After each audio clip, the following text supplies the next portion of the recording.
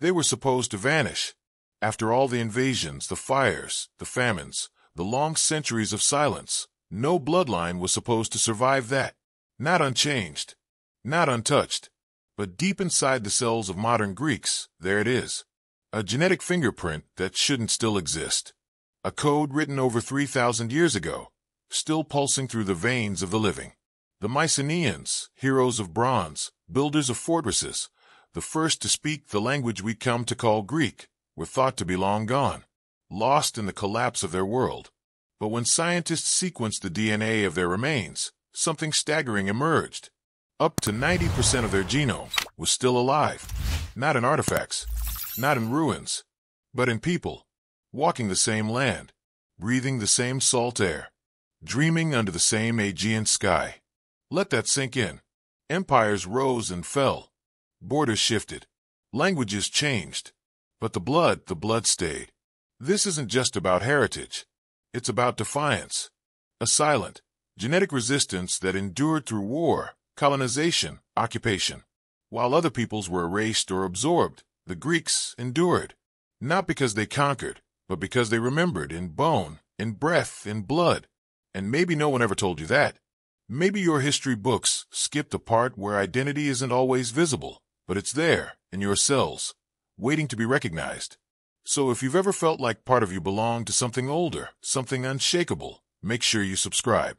Because we're only just beginning to uncover the stories your DNA still remembers. And the biggest question remains, how did this ancient blood survive everything that history tried to erase? Because something, or someone, kept it alive. They left no monuments, no grand declarations, no written language to explain who they were. And yet, they changed everything. Long before temples rose from stone, before myths were carved into memory, a quiet revolution arrived, not with swords, but with seeds. They came from the east. Anatolian farmers who crossed the Aegean with nothing but livestock, grain, and a way of life the world had never seen. No one remembers their names, but their legacy, it's in the soil, the ruins, and the blood. Because these weren't just settlers. They were architects. Silent architects of the future. As they walked into the valleys of Thessaly and the highlands of Crete, they brought something more than agriculture. They carried the genetic signatures that still beat in Greek hearts today. Haplogroups like J2, G2A, EV13. Ancient codes, planted like roots, that would grow into the civilizations we call European. Imagine standing in a Cretan field today, and knowing the hands that first tilled this land 9,000 years ago are still alive in your veins. They didn't build empires, but they built the world empires would rise from. With every planted seed, every child born into a stone house instead of a cave, the blueprint of Europe was being written. But here's the part no one talks about. We lost them, or thought we did. History erased their names. Time buried their memories. But science brought them back. And now we know they never really disappeared. So the question becomes, when the world began to burn, when the Bronze Age shattered and new blood spilled into old lands, what happened to their legacy? Because their DNA still whispers in the bones of the living. But what happened to the people behind it? Their story doesn't end here. They were a mystery wrapped in stone and sea. No armies, no walls, no warlike gods. And yet they ruled. The Minoans, a people so advanced, so elegant, that even today their ruins feel like a dream we forgot how to build. Palaces without fortresses, art without fear, a civilization without violence at its core. For years, scholars believed they came from somewhere else, Egypt maybe, the Levant perhaps. Anything that could explain how such sophistication bloomed so early, on a rocky island in the Aegean. But the DNA told a different story. When scientists examined their bones, they found no trace of foreign origin, no evidence of invasion or import. The Minoans weren't outsiders. They were homegrown, descendants of the Neolithic farmers who had tilled the island's soil for thousands of years. Their bloodlines local, their roots deep, their legacy born from within. But how? How could people so genetically stable give rise to something so culturally radical? The answer may lie in something few dared to say out loud: isolation. The island of Crete, separated by sea. may have protected more than just temples and treasures. It may have preserved genes. Inbreeding, endogamy, not as scandal, but as strategy. A way to keep bloodlines pure. A way to remember who they were, even as the world outside shifted. And yet, their civilization vanished. No great war. No clear cause. Just silence. The frescoes faded. The palaces fell. And the Minoans slipped into myth. But what if they didn't disappear? What if their culture collapsed, but their blood didn't? Because scientists are finding something strange in the DNA of modern islanders. A quiet echo. A familiar code. Could it be? The Minoans are still here? We just stopped calling them by that name. They weren't supposed to mix. The early Greeks, shaped by farmers, born from islands, refined by centuries of silence and soil, were not meant to absorb the blood of warriors from the frozen north. But something happened. Somewhere around 2000 BC, a new thread slipped into the spiral. One that didn't belong to the islands. One that rode with horses, carried fire, and spoke in a tongue the land had never heard before.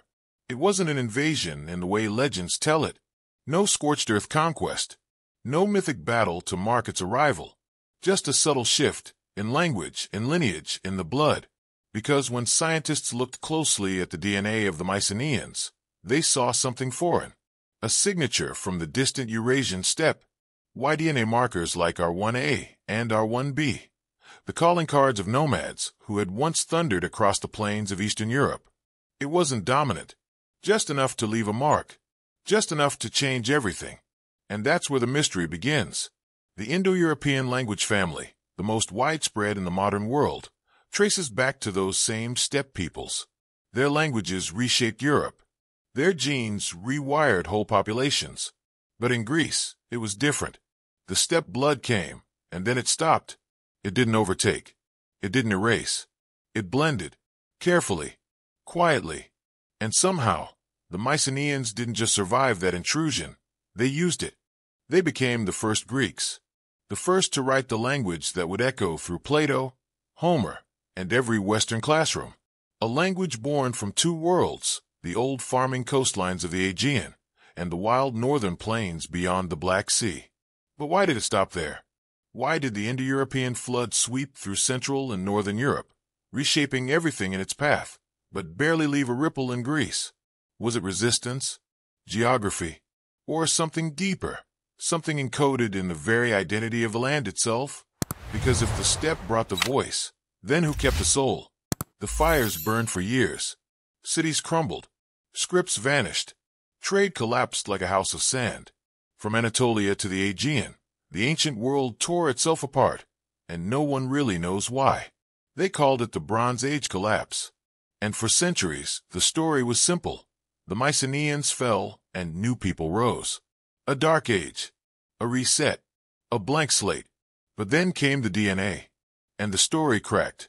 Because when scientists sequenced the bones buried beneath post-collapse Greece, they didn't find strangers. They found echoes. Matches. Bloodlines that stretched straight back to the Mycenaean palaces that were supposed to be lost forever. Same markers. Same ancestry. Same people. The empire died, but the people lived. That changes everything. It means the collapse wasn't a clean break. It was a slow burn. The fall of bureaucracy, of written words, of bronze and gold, but not of memory, not of blood. They didn't vanish. They adapted. They buried the kings. They survived the silence. And they taught their children to do the same. So when the ruins were overtaken by vines, when the stories faded into myth, the DNA carried on, quietly, invisibly, unshaken. But if the Mycenaean blood still flowed, then who were the Dorians? Because history tells us they came next, iron-wielding, war-hardened outsiders who supposedly swept through the ashes. But the genes don't agree. No sudden shift. No foreign fingerprint. Just the same core population evolving. So who really reshaped Greece after the fall? If it wasn't invaders, if it wasn't replacement, then what was it? Something deeper was stirring in the ruins. And what came next wasn't born of conquest. It was born of survival. They came in waves, not armies, but families. The Slavs moved south into the Balkans, reshaping the landscape with new languages, new customs, new bloodlines. Whole regions changed, borders blurred, and once again, the Greek world stood at a crossroads. But something strange happened. The genes didn't move the way the maps did. In the north, yes, the DNA shifted slightly. A faint new presence. A shadow. But the further south you looked, the fainter that shadow became. By the time you reached the heart of Greece, the islands, the mountains, it was as if time had folded in on itself. The old blood still flowed. The same markers, the same patterns, the same ancient echo of the Mycenaeans and the Neolithic farmers before them. Even under the weight of empires, Byzantine, Arab, Crusader, the genetic thread held tight. It flexed, it bent, but it never snapped. The mountains shielded, the islands whispered, and the people remembered. Not in stories, not in books, but in silence, in marriages within the same valleys, in prayers said in the same dialects, in DNA passed down like a hidden inheritance. The outside world surged and faded, but deep in the folds of the Greek landscape, the code endured. And now, as scientists sample blood from highland villages and forgotten coasts, they're finding things no one expected, pockets of extreme continuity, genetic signatures nearly untouched by the chaos of history, villages where the DNA barely changed, communities where cousins married cousins, not from ignorance, but from tradition, from isolation. But what else did they preserve? Because when genes survive for that long, they carry more than ancestry. They carry secrets, and some of them are still waiting to be decoded. They weren't supposed to be healthy, not by modern standards. They lived in the mountains, far from hospitals, surrounded by stone and silence. Their diet? Heavy, rich in fat, the kind of food that should have clogged arteries and shortened lifespans. But they kept living, longer than expected, stronger than predicted. Heart disease, almost non-existent. It didn't make sense until scientists looked deeper. In one tiny highland village in Crete, they found something no one had seen before. A rare gene variant, one that lowers cholesterol, protects the heart, and shields the body from the very conditions that kill millions every year. And it wasn't random. This gene, this secret, wasn't gifted by luck. It was built, slowly, over centuries, because these people married their neighbors, their cousins, again and again, generation after generation, not out of ignorance, but isolation. Geography did what war and empire couldn't. It locked them in place. And nature began to experiment. It's called genetic drift, a roll of the dice, over and over, until something rare becomes common, until a protective trait, something that might have vanished anywhere else, becomes woven into the survival code of a single village. And now, this tiny population holds something most of the world doesn't. A key to longer life, to stronger hearts, maybe to medicine's next breakthrough. But here's the question scientists are just starting to ask. If this gene survived in one forgotten mountain town, what else is out there? What other genetic miracles are hiding in the remote corners of Greece? What secrets did endogamy protect? Because the story of human health might not be hiding in labs or hospitals. It might be buried in your grandmother's village, waiting. She never held a sword, never sailed to war. Her name was never carved in stone. And yet, she's still here. In your cells, in your breath, in the silent thread passed from mother to daughter, unbroken, for thousands of years. Modern science calls it mitochondrial DNA, mtDNA for short. But what it really is memory, carried only by women, traced only through mothers, a map not of borders, but of blood. And when researchers followed that thread in Greece, what they found wasn't just ancient. It was eternal. The same maternal lineages, HT, UK, and J, that course through Bronze Age women are still here.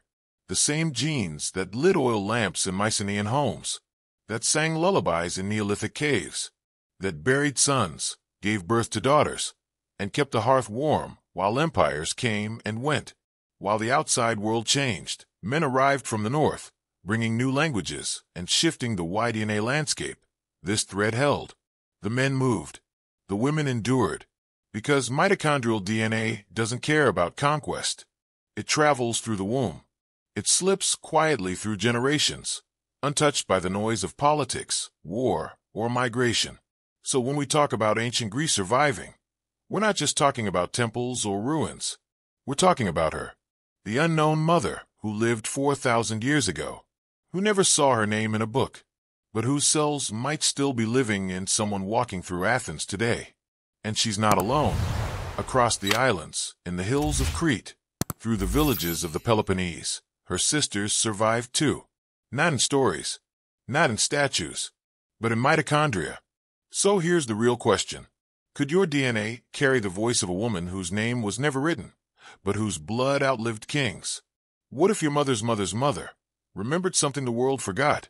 They were supposed to be a memory, a name in a textbook, a footnote from the Bronze Age. The Mycenaeans vanished beneath the weight of history, buried under centuries of collapse, conquest, and forgetting. But they didn't vanish, because when scientists peeled back the layers, bone by bone, gene by gene, they found something almost impossible. The people walking the streets of modern Greece still carry the code of kings. Not a distant echo, not a trace, a living mosaic. The same ancient blend that built palaces in Mycenae, that wrote the earliest Greek script, that stood at the edge of legend while the world was still waking up. Inside modern Greeks, that blend remains. Anatolian farmers who first brought life to the land, Eastern genes from the Caucasus and ancient Iran, woven in like whispers from older empires, and just a touch of the steppe, the fierce northern ancestry that came not to erase, but to evolve. It didn't fade. It survived Persian wars, Roman roads, Byzantine rule, Ottoman storms.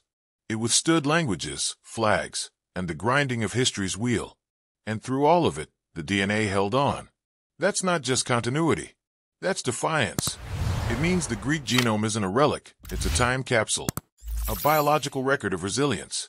The blood of warriors, farmers, poets, and mothers, all still flowing together, uninterrupted. But here's the part that turns science into suspense. If the Mycenaeans survived the fall of their world, who else did? Because if ancient Greece still lives in the genes of the present, what other civilizations, long thought lost, might be hiding in us too, waiting to be found, waiting to speak?